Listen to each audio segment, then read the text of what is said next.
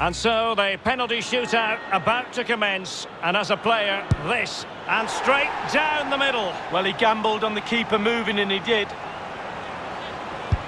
Goalkeeper beaten from the spot. Bread and butter, Derek, bread and butter. And it's gone in. Well, the sweet sound of the ball hitting the net. He's gambled on direction and won. Well, he's got his angles right there. Just look at that for goalkeeping. And he's beaten the keeper. No doubt. Head down. Lovely strike. In it goes. Well, that's why players practice penalties in training. And just like that, he's come up with the save. Well, you have to have strong hands as a goalkeeper, and look at that. Well, dead centre with that penalty. Well, 90% of the time, the goalkeeper will move. There's your penalty. And the penalty converted here. Well, that's hours of practice, Derek, hours of practice. You want a pressure cooker? This is it. He must score. Job done from the spot. Well, professional job, well done. And he scores from the spot. Confident, head down, lovely strike.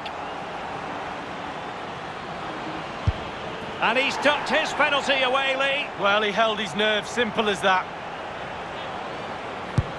And he scores. Well, don't they look easy when they go in?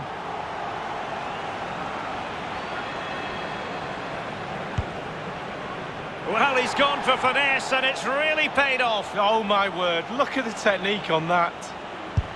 Goalkeeper beaten from the spot. Bread and butter, Derek, bread and butter.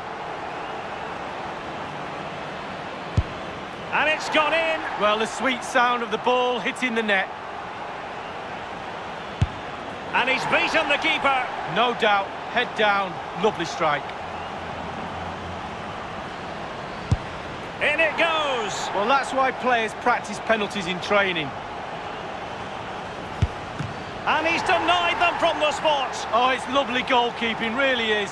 It comes down to this, a goal, and they win the game. And now it is truly final. One team in raptures, the other disconsolate. What an ending. Well, you can talk about the merits of penalty shootouts to decide big tournaments, big games. So much nerves of steel are needed. A little bit of a gamble here and there. Who's going to come out on top?